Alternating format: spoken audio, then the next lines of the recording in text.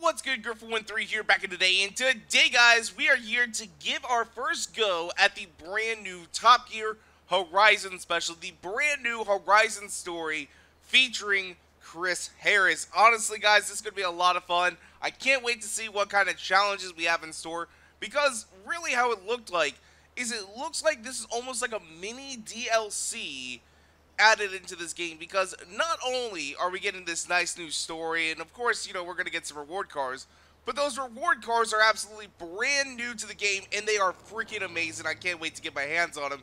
But right now, let's go ahead and start off with our first story. Oh, I'm so excited. I'm so excited, my dudes. I really am. I've been looking forward to this since they announced it. I was so pumped. Really, we didn't have that long of a wait, though. We only had like a day and a half. Although, to be honest, by the time you guys are seeing this, it's going to be like 3 days since it came out. So, there is that. The season is changing on us. Is it putting us directly into, like, summer? I don't know. There it is. Tonight, the Stig drives some very fast farm equipment, I hail a taxi, and finishing with something that I'm reliably informed is a bit of a fan favorite around here. What is our fan favorite? Oh, look at it, though. There we go. We got this Lotus on deck. What can we do with this Lotus? Oh, unfortunately, this is the Top Gear Horizon Special.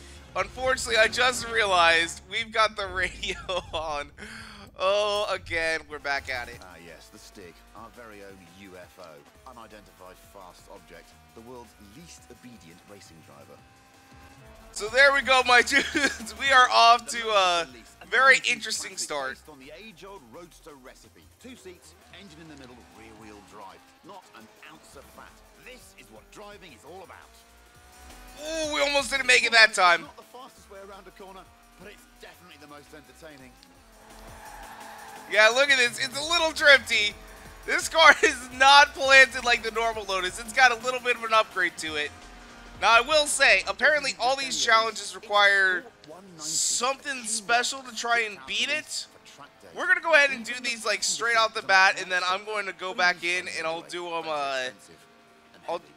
I'll do them by myself, like, in the kind of cheeky way. Ah! No, we hit a car, Good thing we were going around this corner, though. It weighs well under 700 kilos and makes 190 horsepower from its 1.8-litre engine, which revs to 8,000 RPM. Just listen to that. It does sound very, very good. I will say that. It does not sound too terribly bad. Not like some of the other cars in this game. I kind of like this engine noise. I kind of like it right now. Oh boy, come on. Avoid that car. There we go. So we have to do this in like a minute and 40. And right now we're at a minute 30. We got 2.2 miles to go.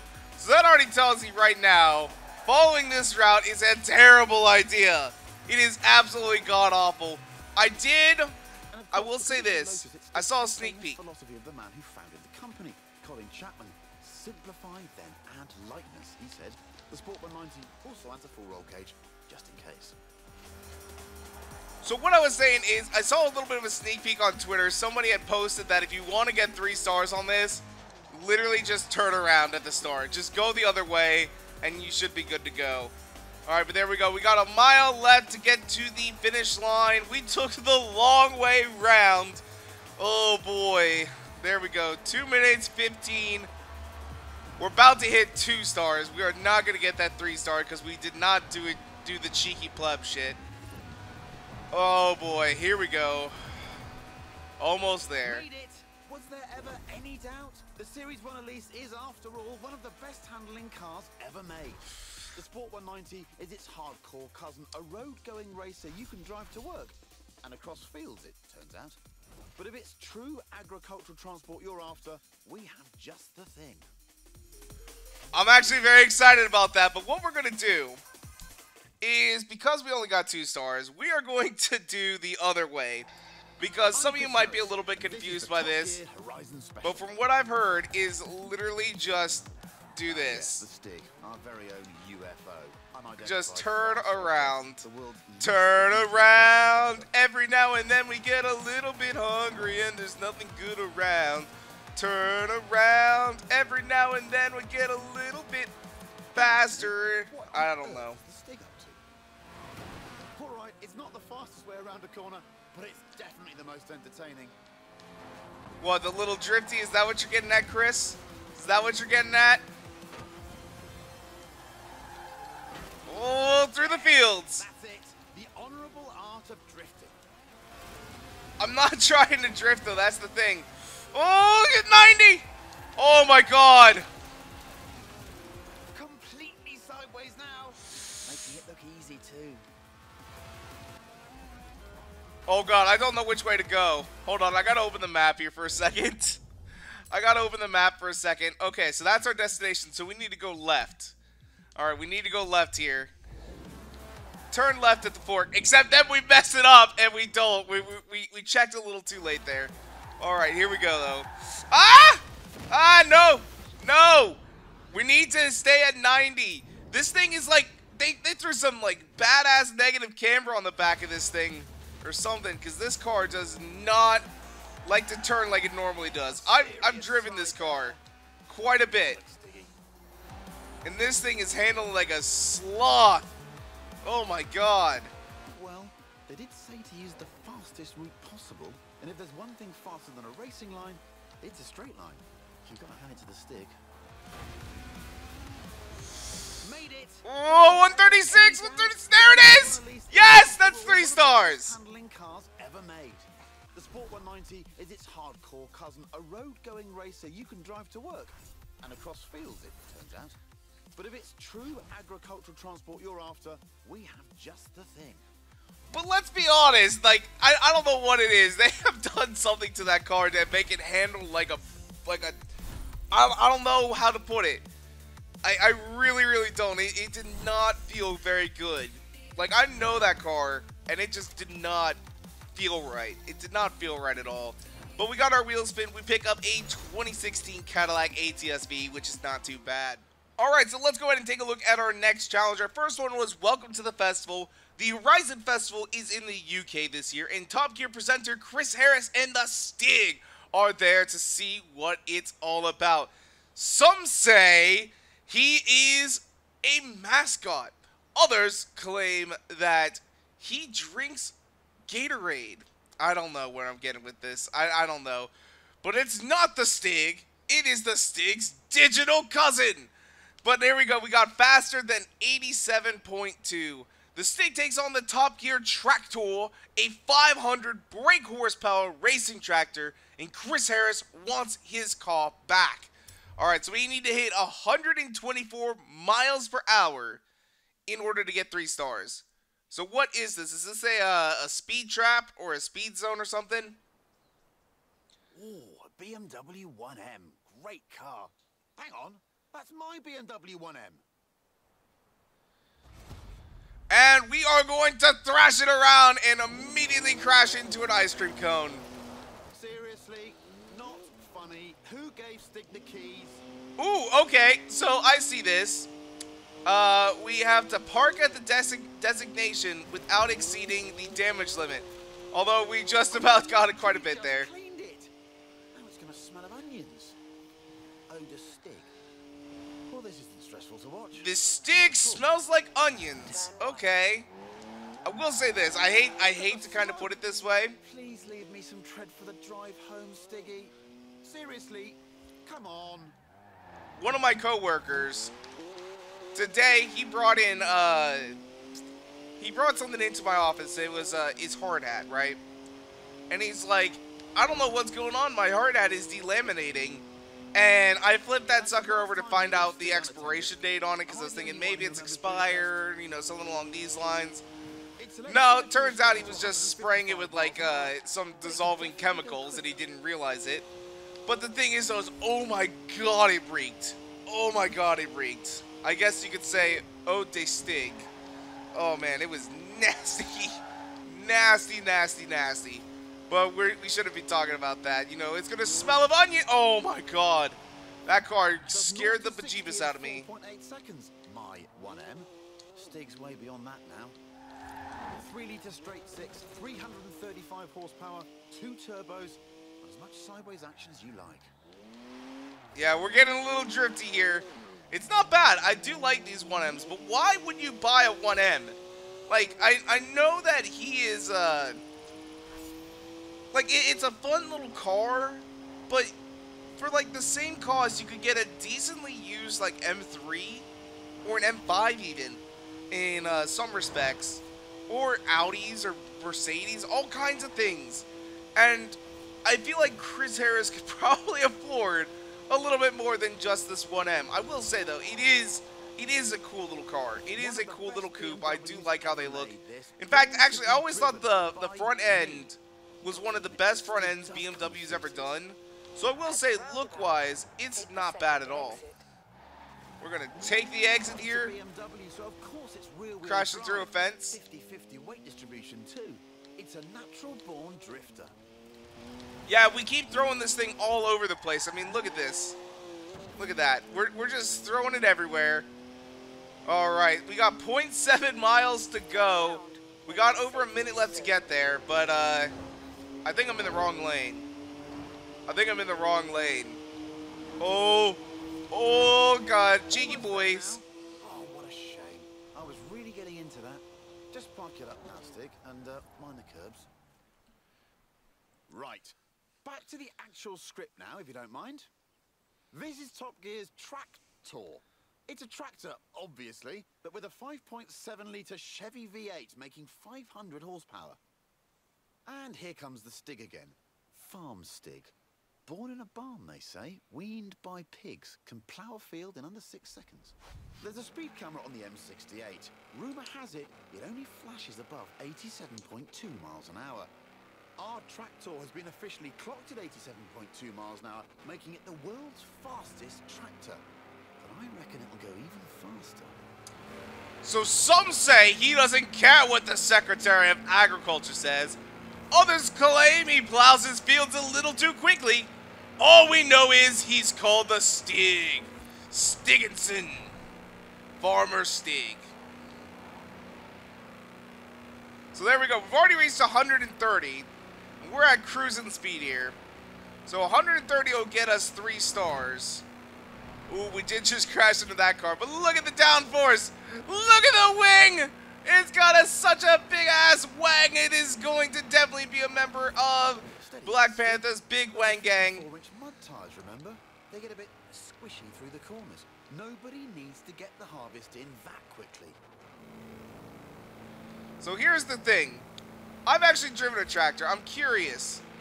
Do they have an actual proper pedal setup? So on the tractors I've driven, it's honestly just a little metal rod.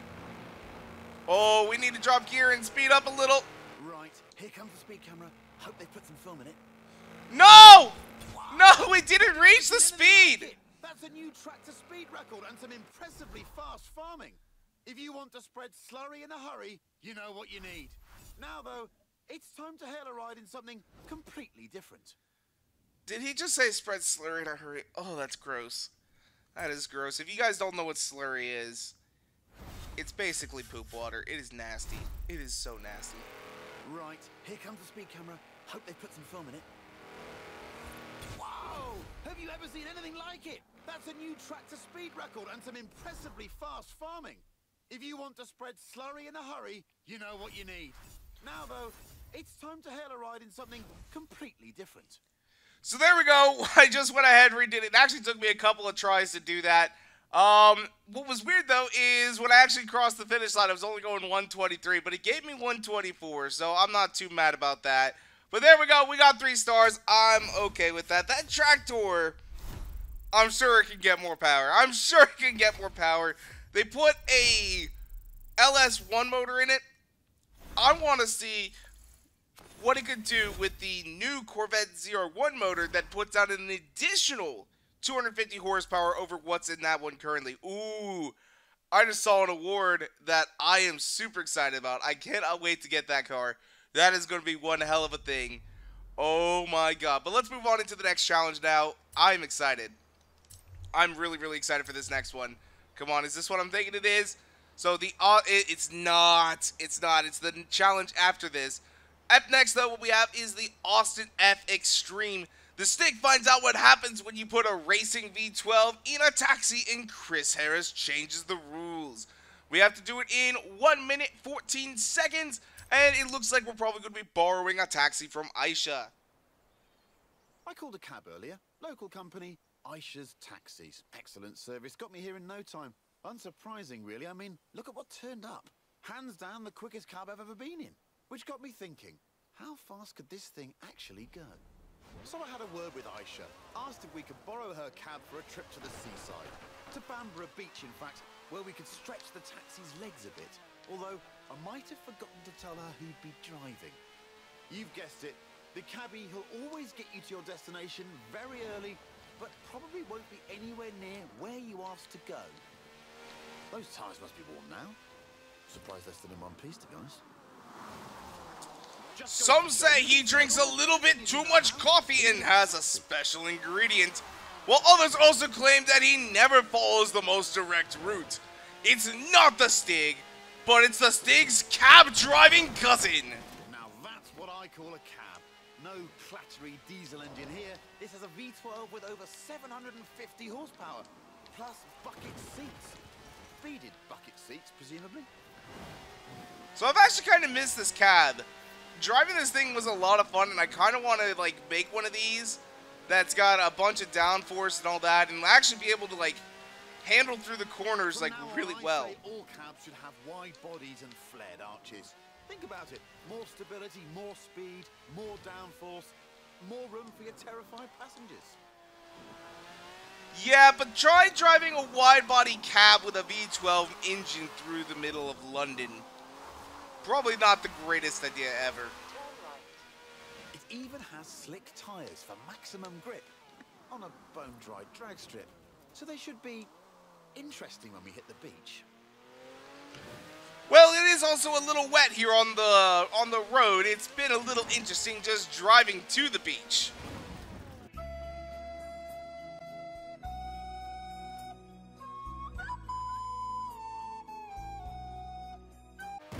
So we have a rear-wheel drive V12 taxi on the dirt in the rain. Now we're driving it through a puddle. Probably not the best environment for this car. Ah, yes, another dreary day at the beach. Welcome to the United Kingdom. Good work from the Stig there. I'd say we're nicely warmed up for the next bit. So here we are then. In the old days, daredevils used smooth, sandy beaches like this to see how fast their cars could go. Many early land speed records were set on beaches. Miles of space, nothing to hit. Sounds easy, right? Yeah, sounds plenty easy until you hit some kid's digging pile where he was building a sandcastle. But that's the challenge here. Go as fast as possible all the way to the top of the beach. The thing is, there's something I haven't told the Stig. There's something he hasn't told us yet. What would that be?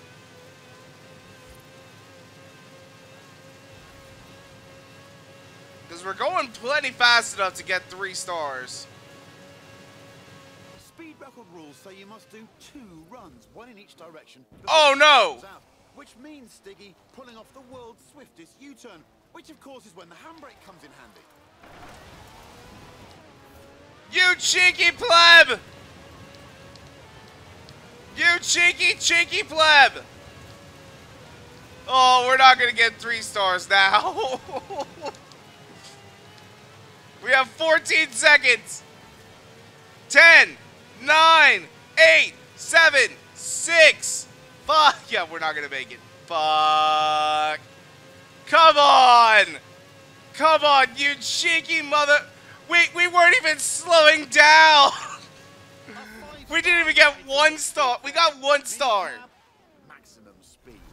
Ah! The airport, I know who I'm calling. And all of this off-road action has given me an idea.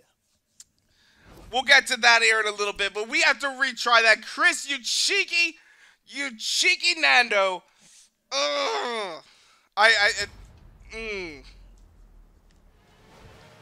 Alright, so we are approaching the destination. Half a mile left to go. At about 100 yards, we're going to mash the brakes. Speed record rules say you must do 2 runs, 1 in each direction, before the clock runs out. which No, means we're Stig is spinning! pulling off the world's swiftest U-turn, which of course is when the handbrake comes in handy. If we can get up to speed without spinning so much, we might make it! Come on! Power! We have 10 seconds! We're not gonna do it again, are we? Because we spun out. Oh, dear God! Nope, there it goes. We'll get 2 stars this run. Oh, dear God. Oh, dear God. Not just sand, it's wet sand. Like, it is very, very tricky. It is very, very tricky. Alright, we're going to go at 300 yards this time. 400, I mean.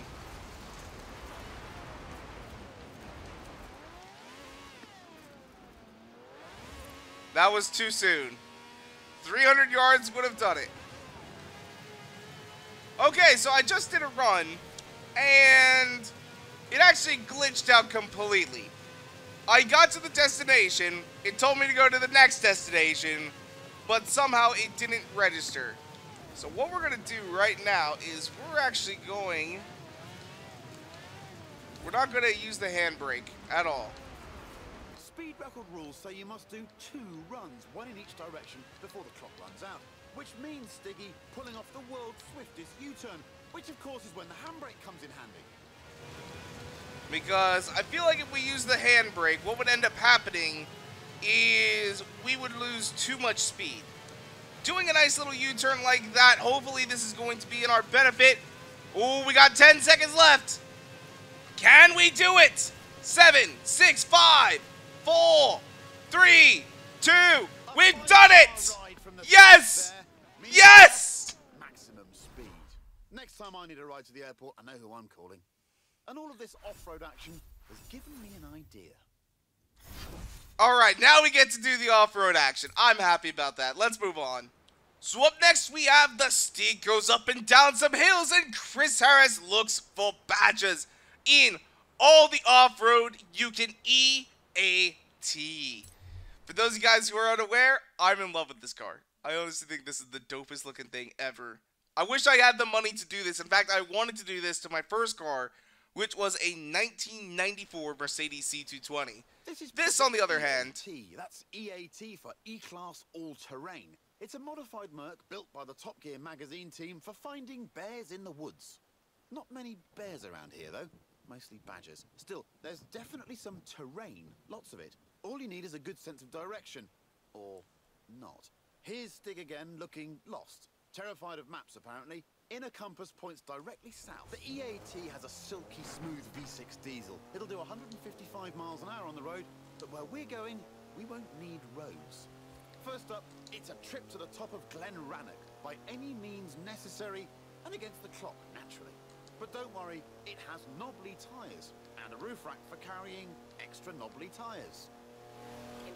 So for 3 stars, we need to do it in 5 minutes and 10 seconds, which I think is going to be fairly doable.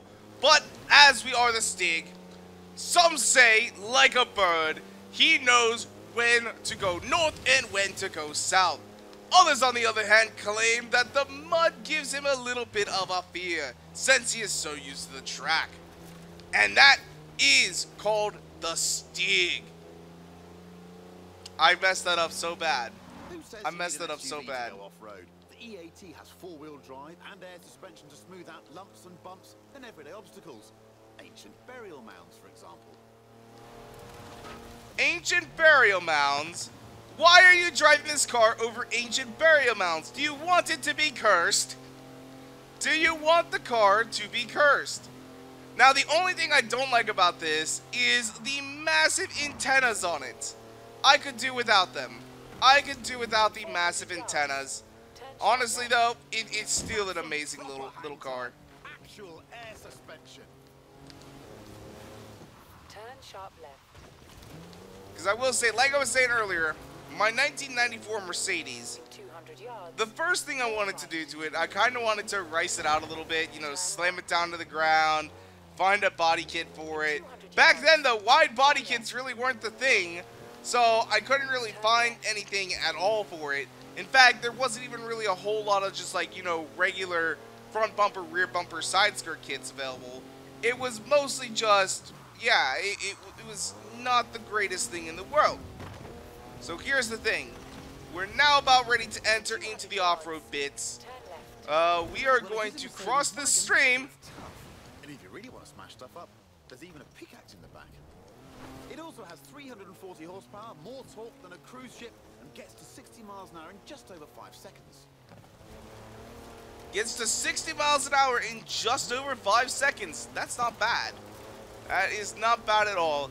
So here we go. We're going to go uphill now. We got the big knobby tires. Meaning this should be very, very easy. Just cut across the hilltop. There we go. And that is the destination. Now it's time to head way over there, to the very top of Arthur's seat. But first, what goes up must come down.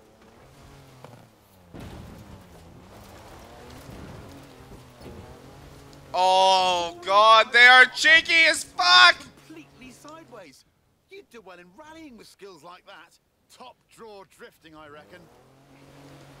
Turn around. No, that was not the goal, though, to go completely sideways. We were not trying to do that. Oh, my God. 5.2 miles. What is with these final destination sort of shits? Like, I was driving so nice and calm, thinking, oh, we only have 5 minutes to get there.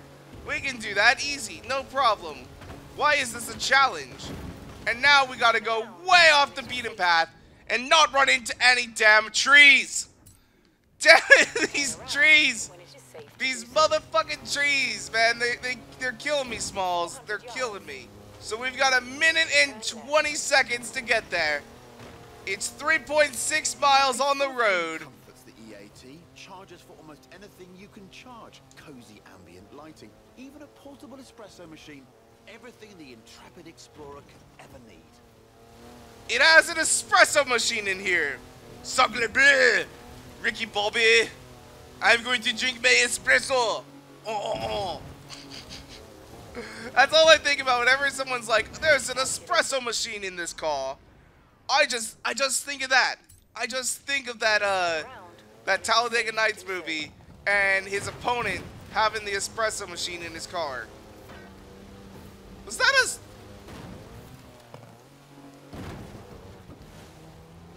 Are you kidding me? Are you kidding me? No! No, there's a wall! There's a wall! An unbreakable wall! Okay, we need to find a way around that.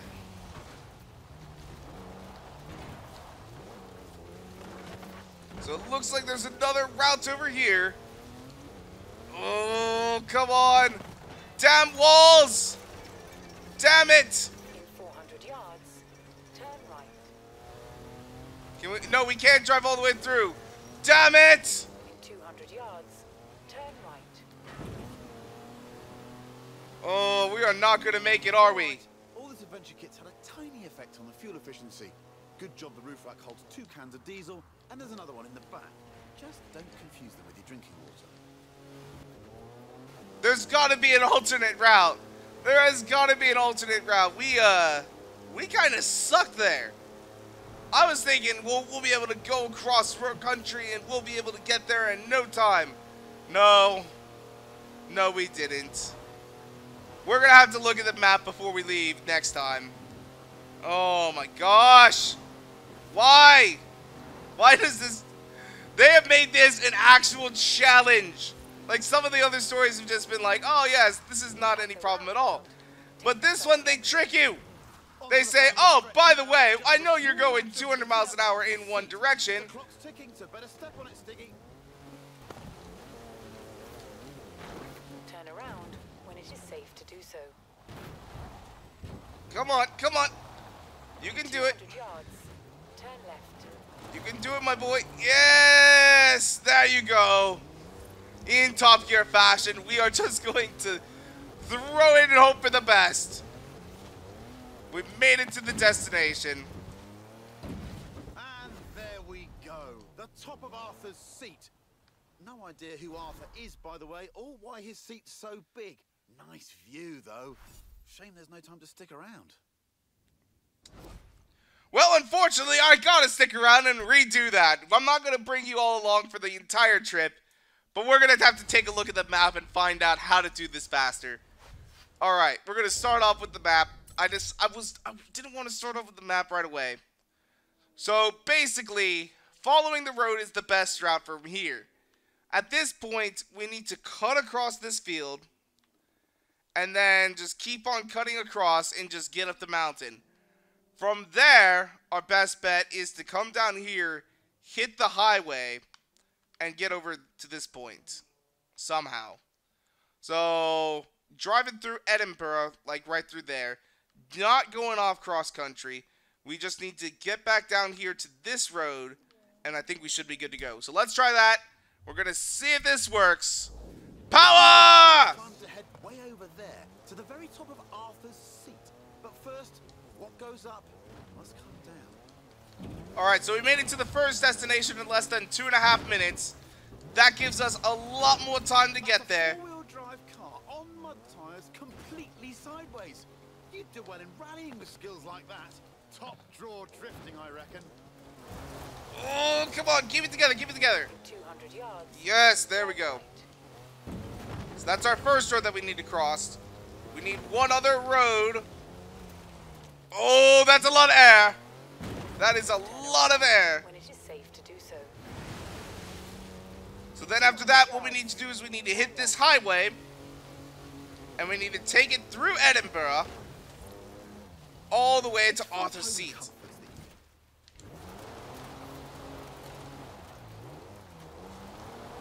Oh, we are so close. We're gonna make it. We're gonna make it. Yes, that worked. Our route worked. Just barely making it in time with 15 seconds to spare. No idea who Arthur is, by the way, or why his seat's so big. Nice view, though. Shame there's no time to stick around. Whoo! That was a hell of a challenge. That was a hell of a challenge. Honestly, they're going to have to make these easier, I think. I think they are going to have to make them easier because I consider myself to be like above average.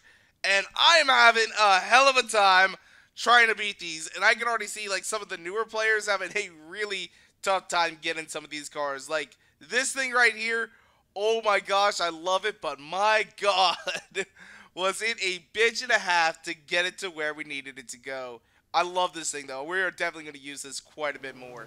Anyway though, that is where we're going to go and wrap things up for today. Leave a comment down below. Let me know, what do you guys think of the EAT? Project EAT for short. I love this thing.